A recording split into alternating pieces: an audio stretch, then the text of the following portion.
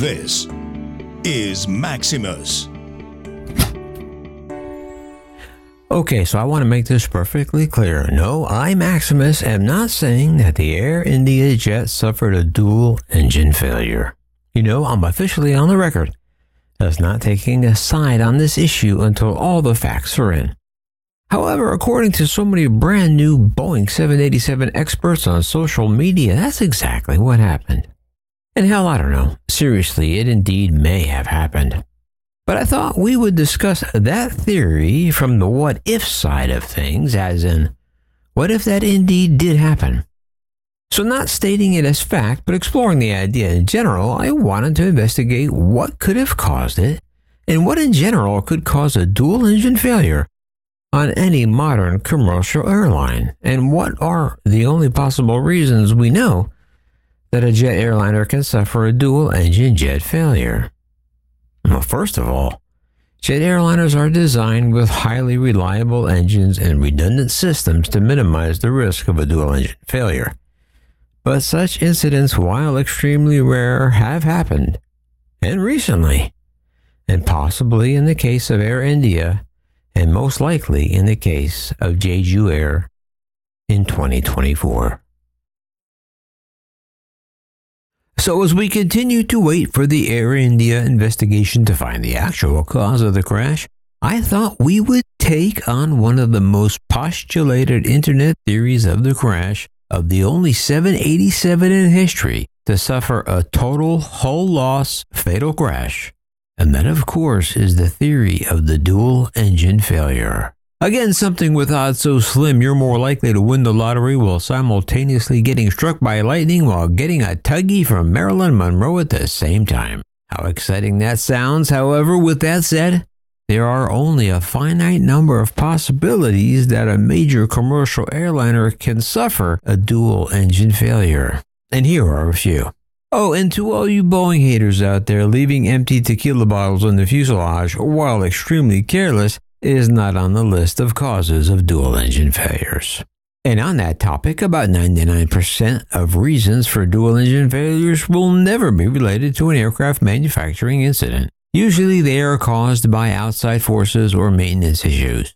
However, they could be the cause of GE or Rolls-Royce, which manufactures the engines, so they may need to be on the worry watch for a while.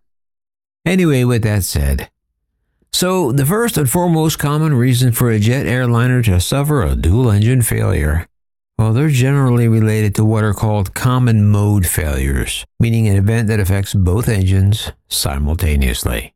So leading off our list at number 1 is no surprise, fuel starvation issues, especially fuel starvation. Well, first, of course, we have the no-duh category in fuel starvation mode, and that, of course, is the crew either failed to put in enough gas or miscalculated a proper amount related to the distance needed to travel. So that's the no-duh category. But next, you get into the mechanical or maintenance areas, or fuel leaks, or debris called FOD, or foreign object debris, obstructions in the fuel system, preventing fuel from reaching the engines. Also, you can have fuel contamination, which can occur anywhere from the petroleum plant to the storage tanks at the airport or the truck that's pumping it, or even the condition of the aircraft itself. Are the tanks, lines, and hoses well maintained and free from contamination? All critical to keeping the aviation fuel clean and flowing. Then you can have icing, where ice crystals in the fuel can disrupt fuel flow to the engines, leading to the engine shutting down or flaming out. Sometimes low temperatures during flight can cause ice crystals to form in the fuel, potentially blocking fuel lines, as was seen in British Airways Flight 38 at Heathrow Airport in 2008, when a Boeing 777ER had a hard landing and overshot the runway. In that case, ice had formed within the fuel system from water that occurred naturally in the fuel, while the aircraft operated with low fuel levels over a long period, and the localized fuel temperatures were in an area described as what they call sticky, leading to a blocking of fuel flow in the fuel oil heat exchangers in both engines. So ice is a problem. However, in Flaming Hot India, I think we can rule that one out. Well, now that we covered the fuel system, that brings us to the engines themselves. And again, the term FOD or foreign object debris damage is always going to be a bad day for a good engine. But coming in at number 1, of course, those pesky bird strikes. As in the case of the aforementioned Juju air crash, flying through a flock of birds, especially during critical phases like takeoff or landing, can cause damage to both engines, potentially leading to a loss of thrust. You might remember the miracle on the Hudson. Well, that's a well-known example of this. But thankfully, Sully Sullivan saved the day. And even though bird strikes have come up as a topic in the Air India crash, so far there has been no evidence of that, but the investigation will bear that out. But another type of FOD that has soiled more than a few passengers and pilots, jockeys alike is volcanic ash. Volcanic ash can severely damage jet engines by melting and coating the engine's internal components with glass-like deposits, potentially causing the engines to shut down completely. Past incidents like British Airways Flight 9 and KLM Flight 867 involved multiple engine failures due to volcanic ash encounters. But as far as we know, again, between the airport and where the Air India plane came down just a few hundred meters, there were no volcanoes, so that's probably not the cause. However, another type of engine FOD that has indeed turned off a few engines in the past was due to high concentrations of small ice crystals and very cold air at high altitudes that can cause ice to accumulate inside the engine's core, potentially leading to temporary power loss, stalls, flameout, or even engine blade damage. Or as in the case of Taka Airlines, they ingested more water than a plane had ever ingested. But still, that badass one-eyed Captain Carlos Dardanel brought that brand new 737 down like butter on a cracker beside a Louisiana bayou. So if it's not FOD, birds, ice, volcanoes, or dirty gas, what's our next area of concern? Well, that brings us to the very taboo subject, yes, dare we say, pilot error. Because pilots can sometimes forget to switch fuel tanks or select the wrong tank altogether, or fail to monitor fuel levels, leading to fuel starvation. Or worse, which has happened in history, shutting down the wrong engine. In the stress of an emergency, a pilot could potentially, and has, in reality, shut down the working engine instead of the faulty one. Pilot could also use the engine fire extinguisher, thinking there was a fire when there was none that would kill the engines, or even mistakenly putting the throttles to idle. So there are lots of miscalculations pilots can make to cause a dual engine shutdown.